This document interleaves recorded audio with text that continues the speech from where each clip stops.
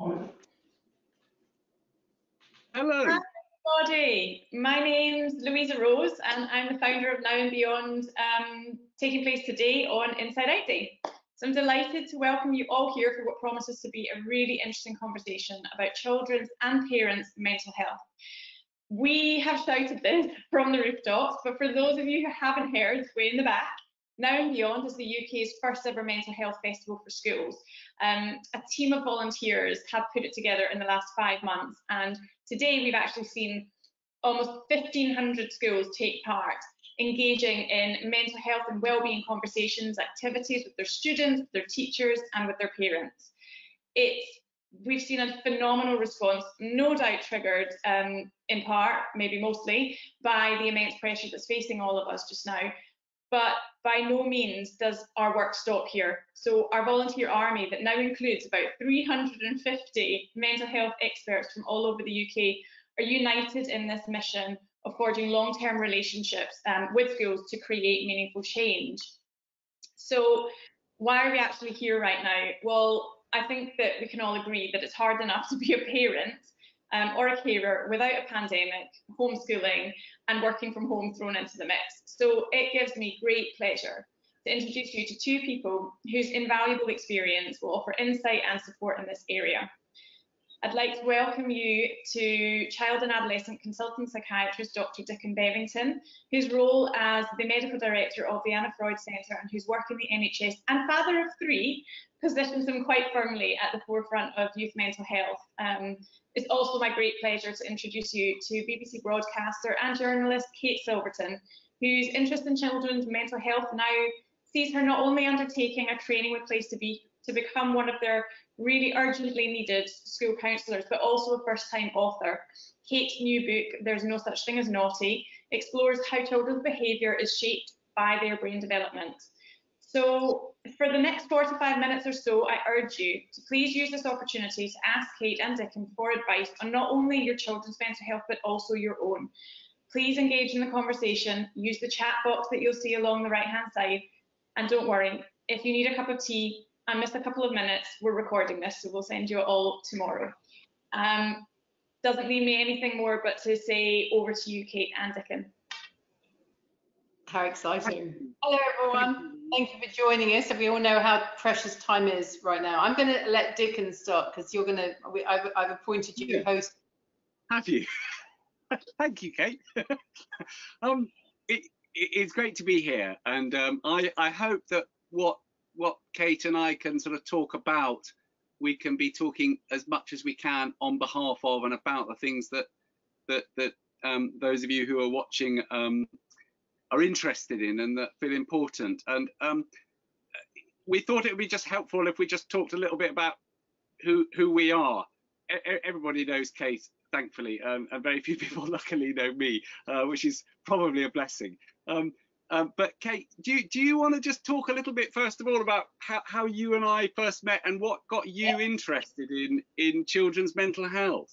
I'd be delighted to. The reason, everybody, why I'm slightly giddy is because Dickon is like the best person ever.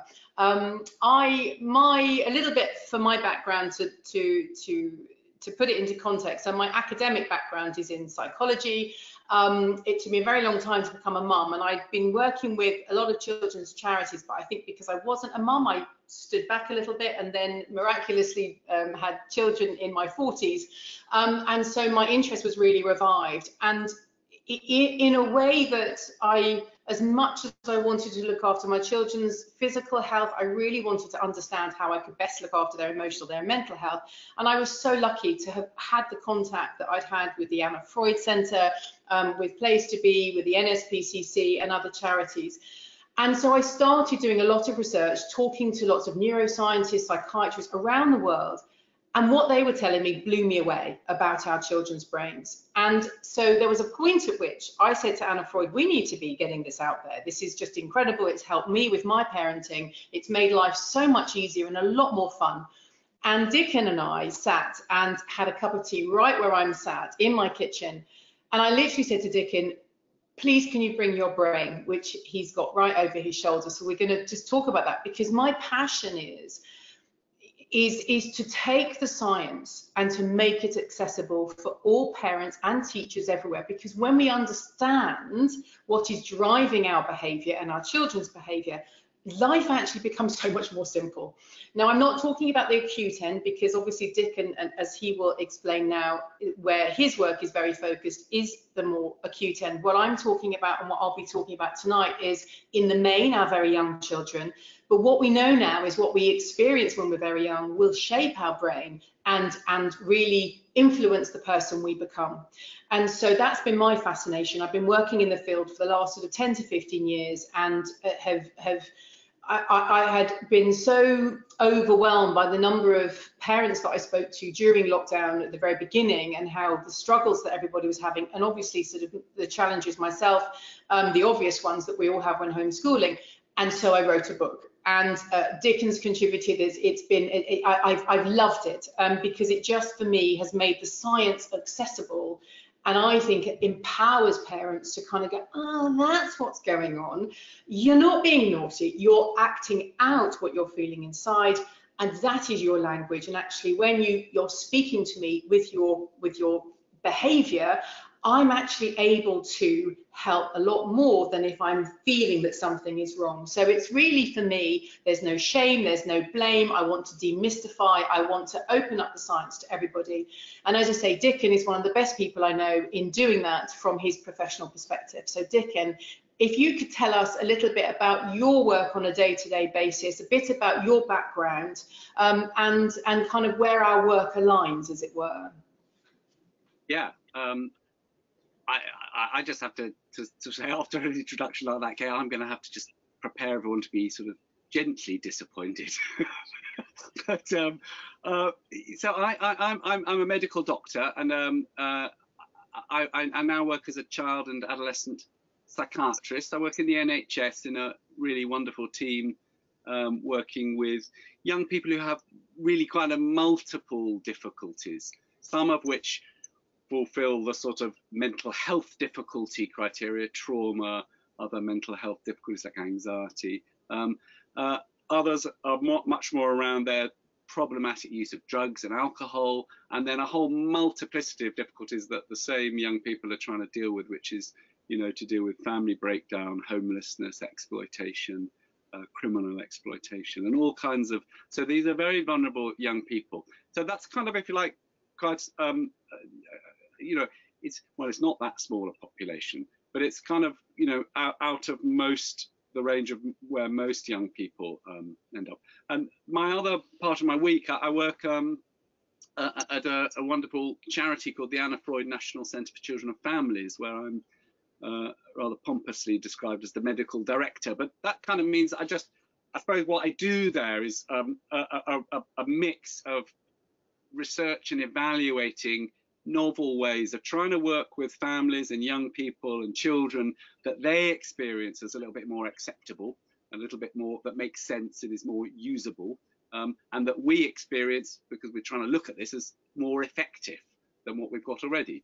So we're trying to pull together both clinical experience, parents and young people's own experience who've used and are using services, and our sort of research hats, to try and sort of kind of push things along into, well, you know, how do we get better at doing this? Because we're quite good at helping a lot of problems, but actually a lot of problems, you know, we, like how medicine has been always, there's things that we just don't really know enough about yet, and we've got ideas.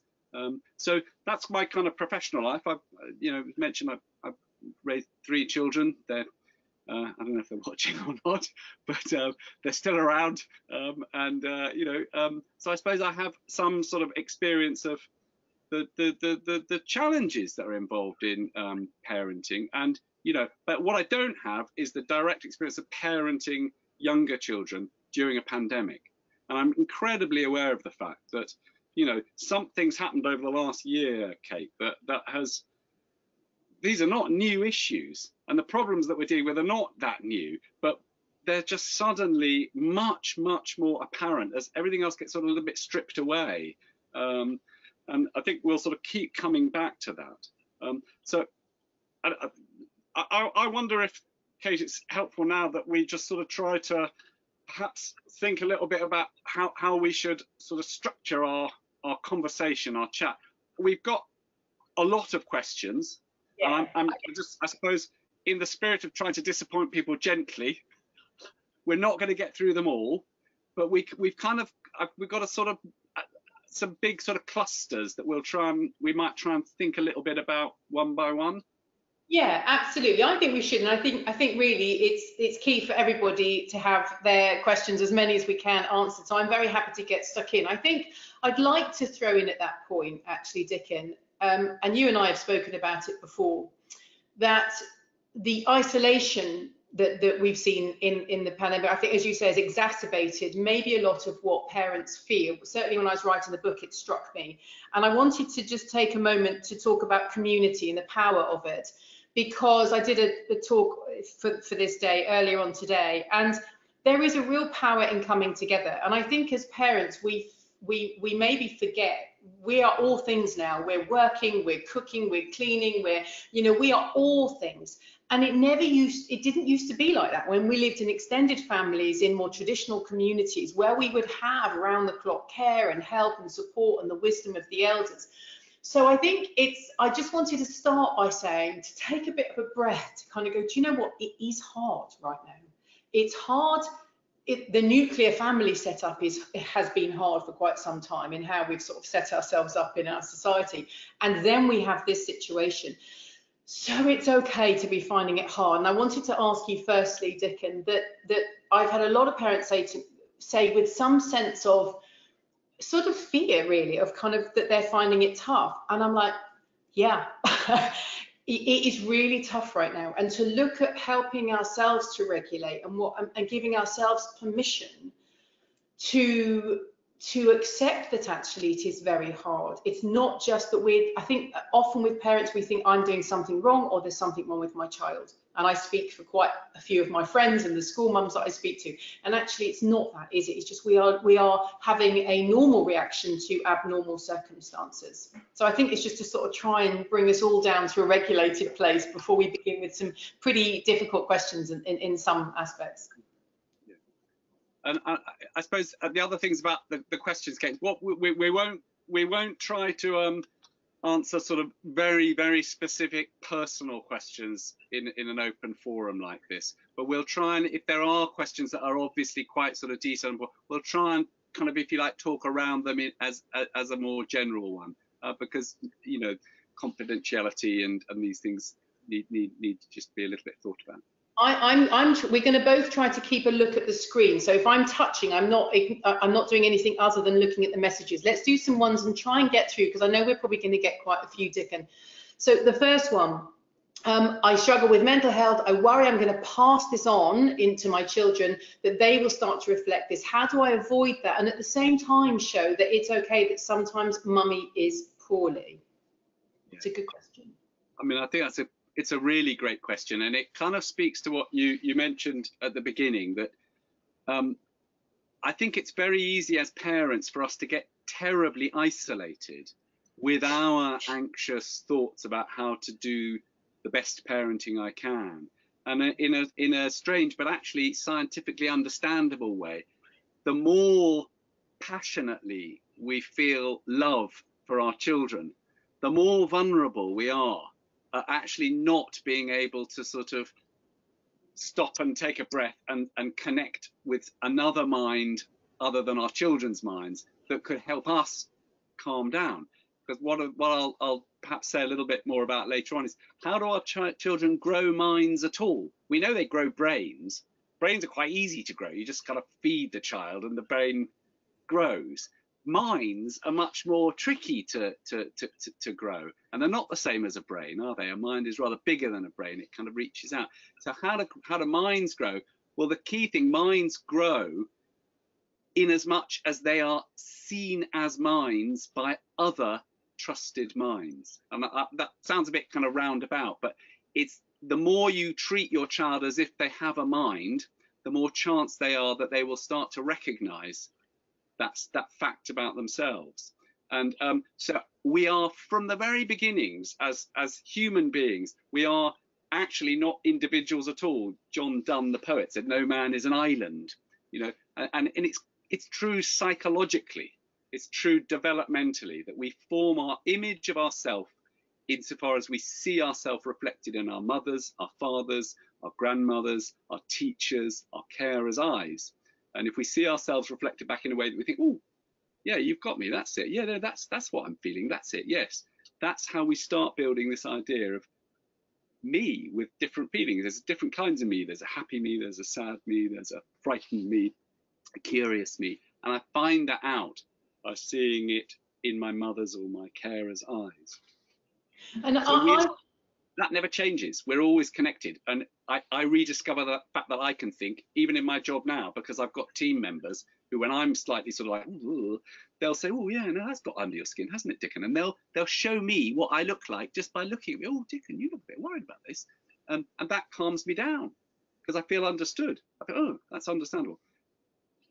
And I talk a lot in the book about children, and actually in my work now in training as a counsellor. If children feel seen and heard, you know, this is a great, really, I would venture to say, if children feel seen and heard, then we are really most of the way there as parents. If we can allow our children, and to come back to that question specifically, and I obviously don't know that the mental health issues, but what I would say is very few people actually are perfect. So we all at some points, and I think if we can, the biggest thing I would say, and I can only speak for me on this, but if my children can feel safe, as in that I can contain and help them with their emotions, I don't have to be perfect all the time. Sometimes I'm going to be really tired and I'm going to shout. If I've just seen a work email and my kids are messing around, I might think, oh God, guys, can you just get to bed?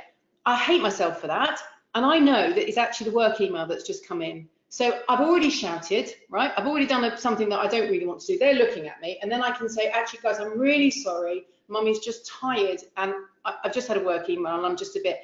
I take it away from them. So we don't want our children ever to think that it's their fault that I'm shouting. It's my regulation, it's my responsibility, and I am not perfect. No parent is perfect. So if we can help our children to see sometimes mummy and daddy will get it wrong, and actually say sorry for that, and say, I'm really sorry guys, I'm just really tired. Shall we sit down now and have and read a book? It takes any of that sense that there is something wrong with them, and allows them to kind of go, actually, mummy's got it back together again, so it's not unsafe, you know, she can hold it, and she's just showing me that sometimes she's not, you know, completely contained. So, as I say, I don't want to speak on behalf of in terms of what your mental health issue is, but given that there's no perfect parent, I think as long as we can remember that our children, if they feel that we are good enough, that we can take care of them in terms of their safety, and sometimes we're going to get it wrong, and in those moments we can say sorry, then actually from my perspective that gives me a good yardstick by which I would progress, because I ain't going to be perfect the whole time, and Lord knows at the moment with the stresses of everything, none of us are. There is a question in about the brain, Dickon. Sorry, did you want to pick up on that? Yeah, just that there's some really sort of, you know, there's some really strong research now. You used a phrase that is a really famous phrase in child psychotherapy. You said, you talked about a parent being good enough. And that comes from a very famous child psychotherapist called Donald Winnicott a long time ago. And he talked about the good enough parent, good enough mother. And the next part of that phrase was, is the best. Because better than good enough is actually worse. If you're a perfect parent, why would your child ever leave? And do you really want to be parenting children that can never leave home? Of course you don't. And one of the reasons a child has to leave care of a parent is because they think, oh, I can't deal with this anymore. I've got to go out and make my own life. So good enough is actually the best possible parent. You demonstrate that forgiving yourself and a little bit of give and take is critical. And there's now science where one of the things we do quite a bit at the Anna Freud Centre, but lots of other places too, where we do these we film interactions between parents and their children. And in this case, it was a study of parents with tiny little infants. And they would put an infant in their little carry cot and a big mirror beside the infant. and then we'd have a camera over the shoulder of the mother, so you'd see a picture of me, the infant, and then the mirror with the mother's face looking at me, kind of go, oh, poor you, Dickon, what are you going on? And so you could film both faces that were looking at each other simultaneously. And then they did this very boring thing that scientists do, is that they chop these films up into kind of just millisecond tiny little bits, and then they incredibly boringly and very painstakingly, according to very strict rules, they look for every little gesture that a baby makes.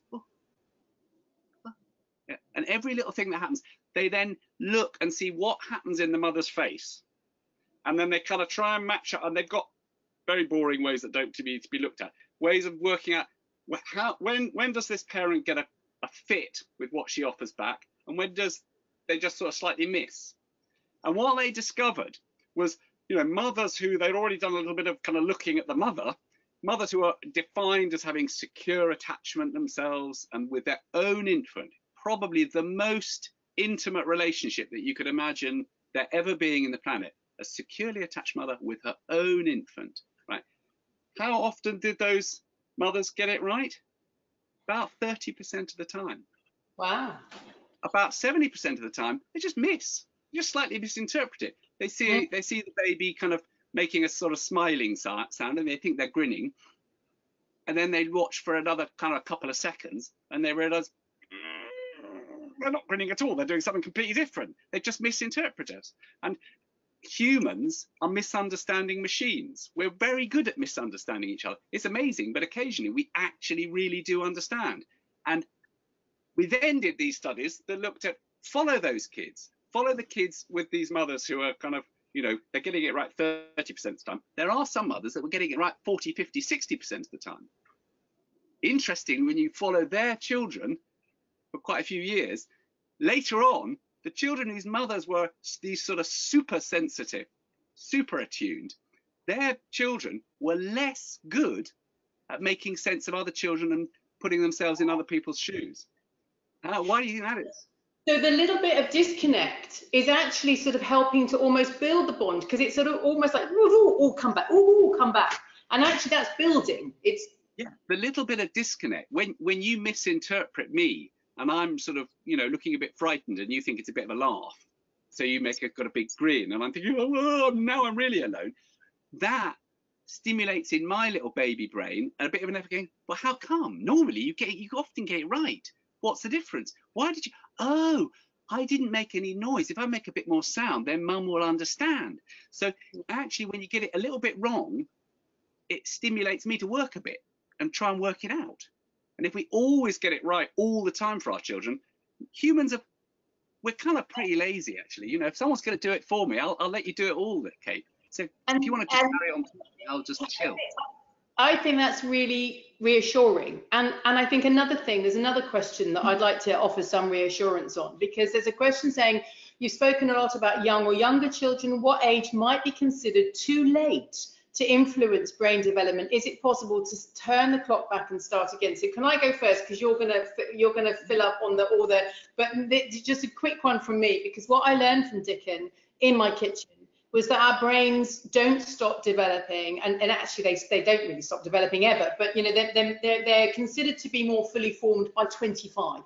So our children under 25 are literally in a very sort of active state of process. And even then, as a lot of us can testify when we've had psychotherapy in our later years, that the brain continues to change. So and I think there was Dan Siegel, a really good doctor. He showed that he did therapy with a 90-year-old and showed that you could actually sort of heal, as it were. So my short answer on that is that, of course, it is always possible to repair, if you want to put it like that, but that there's never an age that is too late. And that's why I really stress that time and again in my book, because I think as parents, when we talk about mental health, we can go to a place of panic, thinking, I've done something wrong, my child's doing this, have I done something wrong? And actually, no. And actually, it's always possible to kind of go, okay, we are where we are.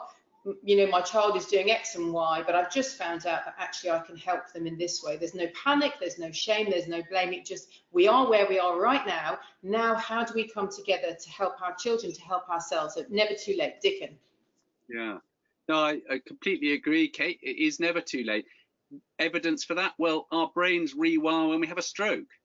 You can relearn to do things with other bits of your brain. If that bit of your brain that was controlling your arm, you know, but you can't. But brains can only shift that much. You know, they can't completely redo it.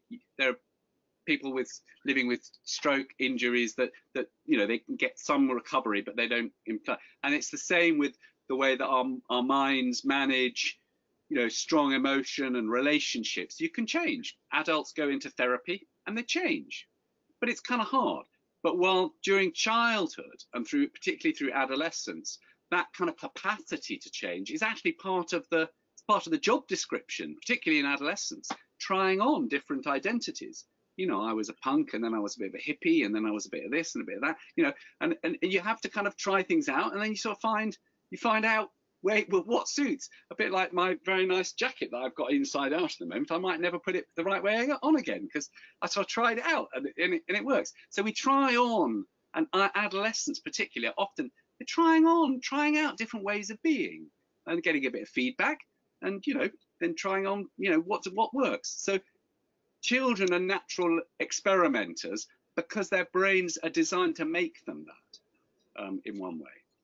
So you've got some questions I know that have been sent through, so I thought maybe I'd ask you to throw a few in. I mean, we've got sort of questions that I was sort of looking at some of the questions and trying to kind of just put them into broad kind of categories. Got questions about sort of the general sort of well-being and development of children. You know, what does a child need to kind of to learn to be themselves, and if you like, you know, whatever well-adjusted or adapted to this world is, particularly, you know, the current world, you know, how do we as parents or as teachers provide the environment that gives them the best choice? So we could think a little bit about that maybe as a sort of place to start. And then there's some other questions that are more about, when would I need to know when to worry? And you know, what are some of the warning signs to look out for? And then there are some other questions about more specific kind of diagnoses that children often might receive if they've been seen by mental health teams, ADHD, some of the diagnoses of different kinds of anxiety disorders. School refusal is one that's come up quite a few times. What do you do when a child's saying, I don't want to go to school, either because they feel anxious around their pupils, or often for young people at the moment are saying, I want to go to school, what happens if I get COVID, or not if I get COVID, what if I bring COVID back and I kill you, mum or dad or granny? Yeah. So there's a whole lot of extra sort of obvious reasons for young people to be anxious. It's not that they've never had reasons to be anxious before, but there's a lot of much more sort of in our faces reasons. So I just wondered, Kate, whether we might sort of think a little bit through the sort of, what does it take to grow a brain and a mind, and then just start thinking, well, when should a parent really kind of worry a bit? And we've already talked, and I'm not sure we fully answered that question. How does a parent manage their own worry? And I think I really, if you like, that would be my biggest take-home message. If it's mainly parents and teachers that we're talking about, it's very easy for us to get awfully clever, rather over clever, about what might or might not be going on in a child's mind, and conveniently ignore what's going on in our mind and our heart. And actually, I don't think as well when my heart's beating really fast, I'm kind of slightly over breathing, I'm sort of all tensed up. If I'm in a slightly calmer place, I'm actually quite good. I can really be quite sensitive. I think sort of a self-regulation for adults is probably where we would start, because actually if we're not feeling regulated in ourselves, if we're not calm, as you've just said, it's very difficult to then create that calm space for a child. And I spoke about it in the panel discussion that I was talking about earlier.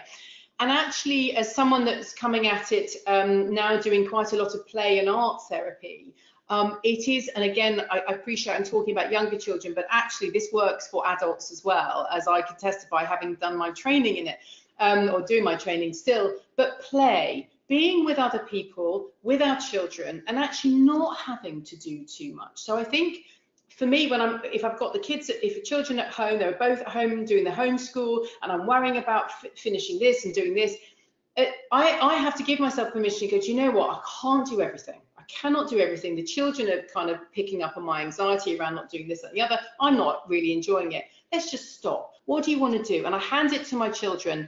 What do you want to do? And they say, oh, mummy time. We want mummy time, which is always our cue for play. And someone earlier said, I don't know how to play. And they said, is that a really awful? I said, no, of course it's not an awful thing to do. Not many of us now are to kind of work that lovely quote of we don't stop playing because we grow old because we stop playing. And what I've learned, one thing is in terms of my regulation is actually playing with my kids. And I was telling Dickon just before we came to this, I have literally half an hour ago been rolling around doing sort of star jumps and playing cops and robbers with my kids before bedtime, because I recognise in them, if I say to them, what do you want to do? And Wilbur says his game of what he calls needy, interesting term of phrase, but where I have to chase him bedroom to bedroom. It's a release for him. It's a stress release, and there's lots of laughter. Now, as I go up the stairs, I'm half thinking, oh my God, I've got to go. I'm speaking to Dickon in 10 minutes. I've got to go and do my makeup or whatever. And my heart is like, ooh. But actually, that goes out the window. If my son's asking for needy, then he needs needy. And before 10 seconds in, and I'm bursting with laughter, my stress response. So I suppose it's that thing. Sometimes it really is the simple things of, as parents, when we can connect with our children in that moment, when we are laughing, and that is far more powerful in terms of helping them regulate and reducing and getting rid of all that stuff that they've been carrying during the day. So it's important, I think, not to forget the power of play and the power of the connection that we can have with our children.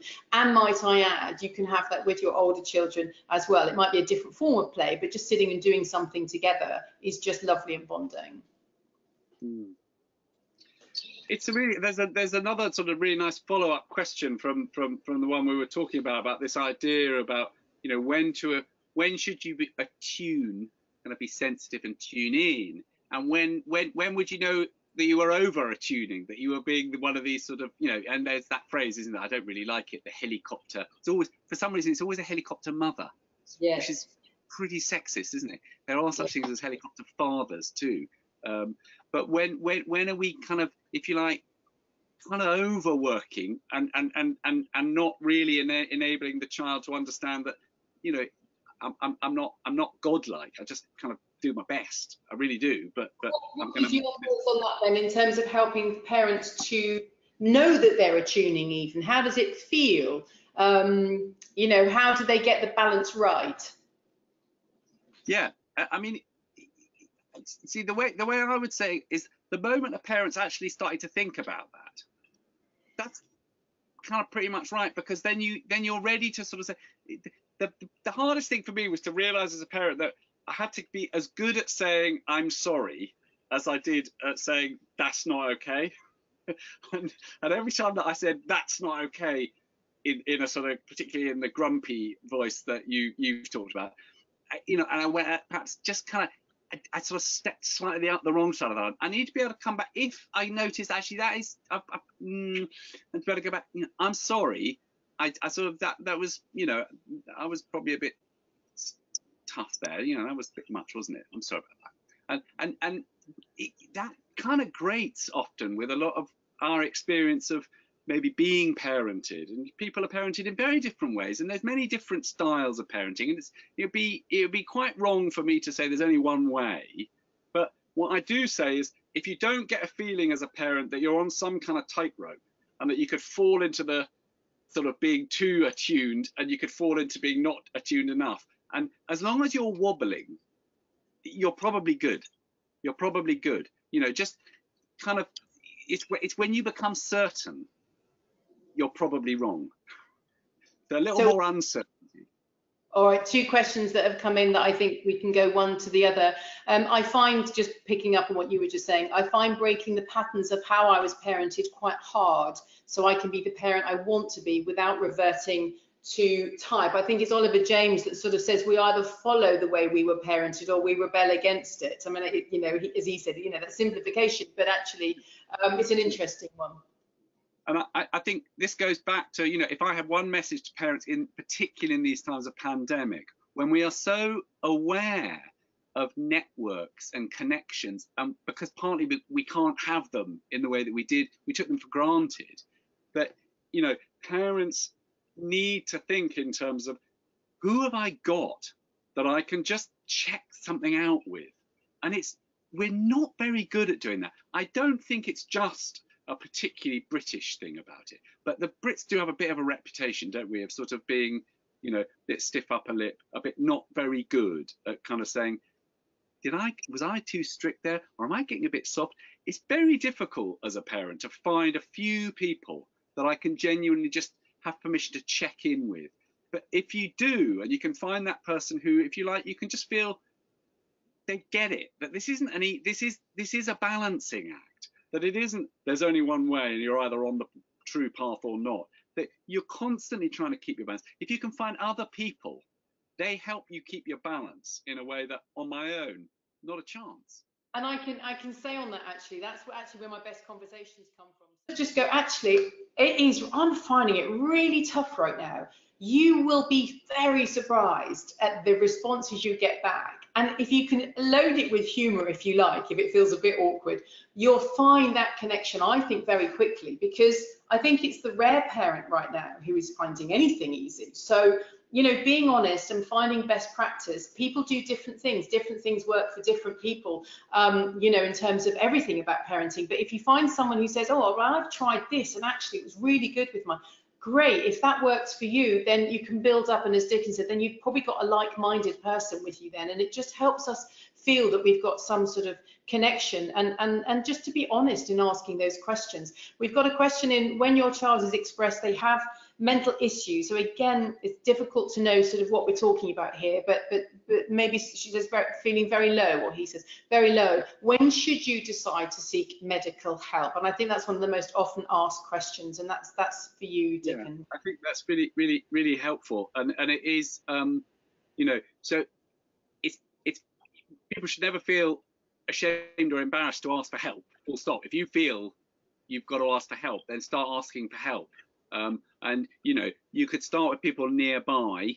You know, your school may have a pastoral lead. You may have access to, you know, just some friends who perhaps had suffer. But when do you think, no, actually, I need to go and get a sort of, if you like, a mental health professional to sort of think about that. So the way I think about this is, you can think about the kinds of difficulties that a child demonstrates. Have they kind of always been there? And are they just gradually sort of increasing and increasing and increasing?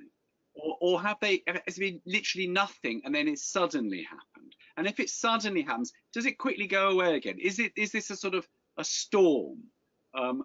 Or is this something that is actually now, and then start thinking about, where is this happening? If it's only happening in one sort of area of this child's life, if it only happens at home, or does it happen between their friendships? Much more difficult now that we're in this pandemic situation where they're not having nearly so much access often to their friends. You know, neighborhood friends might be much more difficult for them to pop in and out. Some are going to school, some are not going to school, but so that's difficult. But is there evidence that whatever this problem is interrupting their friendships and their social world?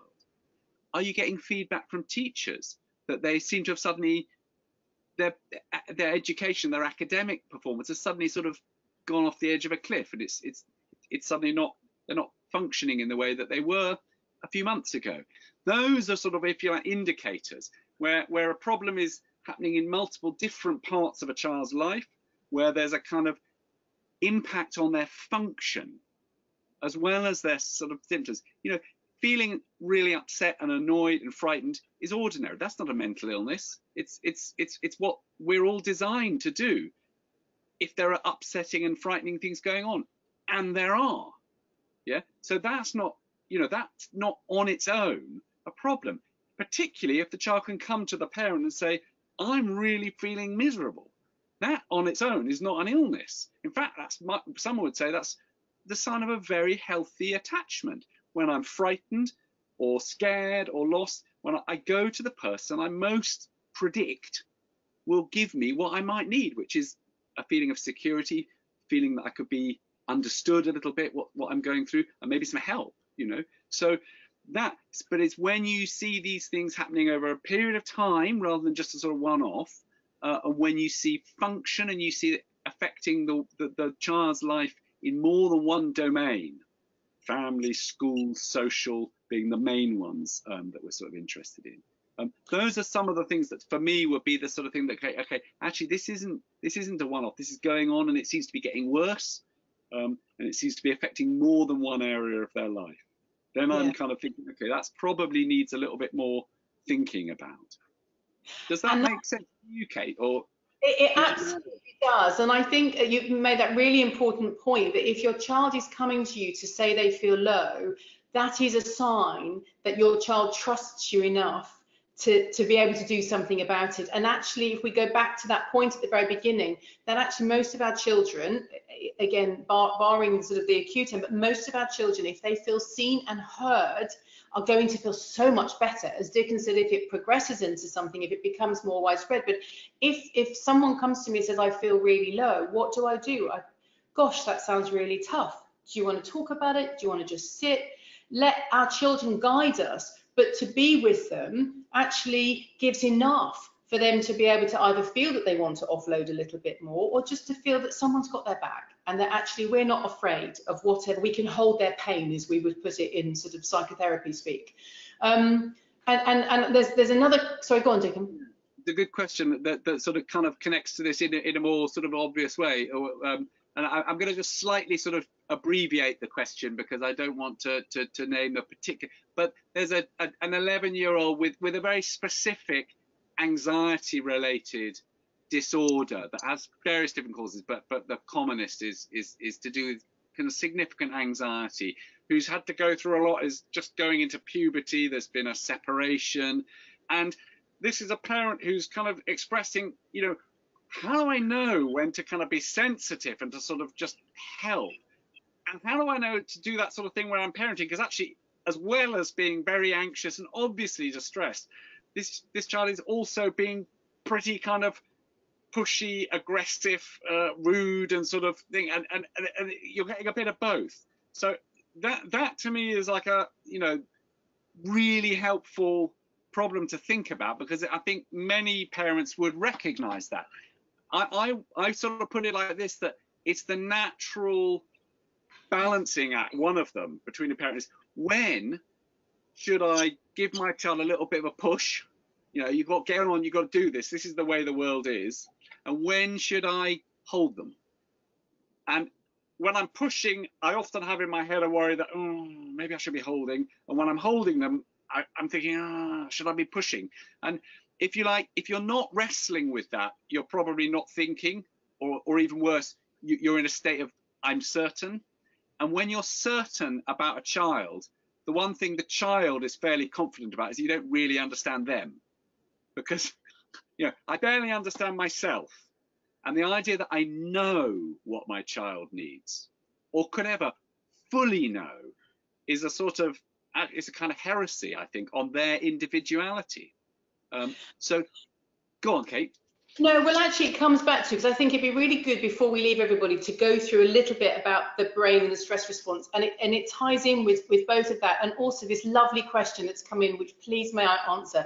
If my child seems to be acting up when I'm around, when I'm not, my child seems to be acting up when I'm around and behave perfectly for others in my absence, is my parenting to be questioned? Can I please answer that? And go, no. In fact, what that actually means is your child feels safe enough with you to be able to offload. Because with other people, if we think about it from the position, and I think we should talk about it from the stress response, if I am holding in, which actually at the moment, everybody's holding in quite a lot of stuff, am I going to let it out with a whole load of other people?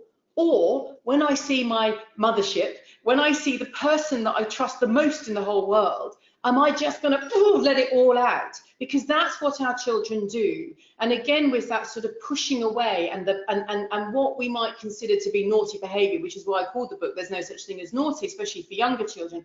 When we push away the most, we push the people that are closest to us, that we feel closest to. So actually, we are going to get the behavior, the unwanted behavior in many respects, if our children are anxious, because they're bottling up quite a lot and it's going to come out in one way, and we're not very good as adults at articulating how we feel. So why are we expecting our children to articulate it? Because, you know, these are sort of skills that we all have to learn in life. So for our children, if they can't express how they feel verbally, it will come out in a very sort of, it'll manifest in a very physical form. And that is when we can sit and we can be with our children again and sort of like, you know, I mean, we haven't got time to deal with it all now, but all I want to say on that is it's not your parenting to be questioned. It means actually quite the reverse, that your child is showing you that they trust you enough to show you how they're really feeling. And then the next question is how we can help your children with that. That's probably going to be for another time. But Dickon, should we do something? Whatever it is, it doesn't want to open up and talk. Should we do a little bit on the brain and the stress response? Because I think that would really help. And also with the 11-year-old, because you taught me something hugely valuable now that I'm approaching this. Dickon explained to me that when our children start going towards puberty, the sex hormones are all rushing in. And it sort of, you explained it to me, and correct me if I did misinterpret, but it sort of shuts down the more rational side of our brain because there's a lot going on. So actually we do end up getting that teenage behavior because the sex hormones are doing their thing, and it kind of stops the more rational, thoughtful behavior, the more considerate behavior. That is hormones a lot of the time when our children. So that has helped me a lot as my daughter, who's going through a little bit of an early stage, as I'm like, wow, okay, but I just remember Dickon's words and it makes me feel better and think, okay, she needs my help right now. It's not, you know, it's not she's being rude, actually she's pushing me away, but I need to kind of sit with her because she's got stuff going on, and inevitably she'll end up sort of, you know, curled up having a hug, having had this outburst, and actually it's not naughty, it's just her way of kind of coping with what's going on inside. Yeah, so do you want me to? I've managed to pick my brain off the shelf, and here it is. I'll use it to just try and explain kind of what's going on in the different stages of childhood, because the brain does lots of things. These green, they're not green in your real brain, but the green bits at the back, that is the way the brain works. But normally these green bits at the back, they help you kind of mainly sort of coordinate your limbs and things. And this pink bit here, that it looks kind of rather rude actually, like a pair of sort of upturned legs, but this is the brain stem, which is kind of what keeps you sort of alive, your heart beating and things. Those are great. They're rather complicated, but they're in terms of what the brain does, they're really quite boring. And most of the sort of all animals have a brain stem, otherwise they wouldn't really be there. In the child, even when the child is born, I'm now going to pull my brain in half. Deep inside the brain is this kind of area around here, and we call this the limbic system. And it deals with the sort of, if you like, what most people have heard that phrase, fight or flight, or sometimes people sort of fight, flight, or freeze. But it deals with kind of how do I react to the world when there's threat that might endanger my survival. And right from the moment a little tiny baby is born, their sort of limbic system, their fight, flight, freeze stuff, is pretty much working as it will continue to work for the rest of their life. It's up and running. It's ready. Yeah. As the child goes into primary school, you see quite a lot of development out on the sides of the brain. These parts of the brain here are called the temporal lobes. And temporal lobe is where things like your memory is encoded, and language. But the particular bits that we're interested in, the temporal lobe, that are going on in primary school children, is they're developing this, I kind of refer to it as like a sort of social radar. It's like a kind of one of those dishes at the end of a runway. It just kind of pans around, and it's just constantly looking at what's coming in to my brain about who's doing what. And at the moment, Kate, if you can see, it's obviously much nicer to look at Kate than me, but she's sitting, she actually looks like she's interested. That's part of being a BBC presenter. You get trained to look as though you're interested, but she's doing it really so well. My little radar is going, okay, I'm all right here. It's all right, Dickon. You're all right. It's going okay. Because Kate's behaving in a way that's sending me the signals that says, You know, this is I'm looking vaguely interested, which is marvelous, right? Now, if Kate started doing odd things, which she wouldn't because she's too well behaved, yeah, she's doing that, yeah, that kind of stuff. I'm kidding, yeah. Genuinely making, maybe we are running out of stuff. If she starts doing that, my radar picks it up pretty quickly. And in fact, if you noticed, I suddenly got quite anxious when she did that. I thought, oh my God, maybe she is telling me we're about to run out of time. Yeah. So she's kind of sending me social messages that something's wrong. That was a pretty tame one. What if she'd sort of, you know, started to make really quite rude expressions on her face, or just kind of, and sort of, you know, then I'd have kind of got quite alarmed, because I thought, well, there's people out there watching, they've kind of, you know, given up a bit of time to watch this. You know, this isn't, you know, this is kind of serious. So this radar picks up that. And how does it know what it's picking up? Because in these memory banks that the children are developing through primary school, they're kind of writing a whole load of, it's like play scripts, kind of how people should behave in this situation and in that situation and in this situation and in that situation. And they understand that people behave and should behave differently. And those of you who've got primary school age kids, as they get towards the top of primary school, you'll recognize something that happens, that around the sort of top end of primary school, girls are a little faster than boys generally, they suddenly change the way that they start behaving around, particularly me as a dad, possibly as a mother. Mothers are obviously cooler and more in tune and things. But my kids would suddenly kind of like, when we're approaching the school, perhaps for a parent evening or a school play or something, we're kind of skipping down the road and having a lovely time, holding hands. And all of a sudden they drop my hand and they say, oh, Dad, look, I'm going to go with my friends. They're like 100 meters up ahead. I'll run in with them. And I'm thinking, oh, all right. And then they kind of run off, and then because they kind of, you know, they're crafty, my kids, they know me, and they think, oh no, Dad's too thick, he won't get it, he needs more help. So they'd stop and they turn around and they say, Dad, when you get inside the school, can you just like talk quietly or maybe not say anything at all? And you get this sudden realization that their scripts, their radar knows that there are things that Dad might say that would be wrong, it'd be off script, and they suddenly become much, much more tuned into social embarrassment. And more than that, they start behaving as if this stuff matters. I could be the most idiotic buffoon when they were really small, and they would just be hilarious. And I was actually cool in those days. But then all of a sudden, you become a liability as a parent, and it's kind of part of your job description to be that as a parent. You can't carry on being cool forever. It isn't going to happen. All right. So, but this is a critical time at the top end of primary school, and partly it's just as you're kind of around starting to get into puberty. But the problem for the poor adolescent is the final bit of the jigsaw is at the front of the brain, across here. We call this part of the brain the prefrontal cortex. It's up here, and it is the bit of brain that distinguishes humans from any other animal species. The other primates, they've got about kind of that much of it, tiny little bit. We've got 2 fistfuls of the stuff. Evolution said, this is where I'm going to put my money. Yeah.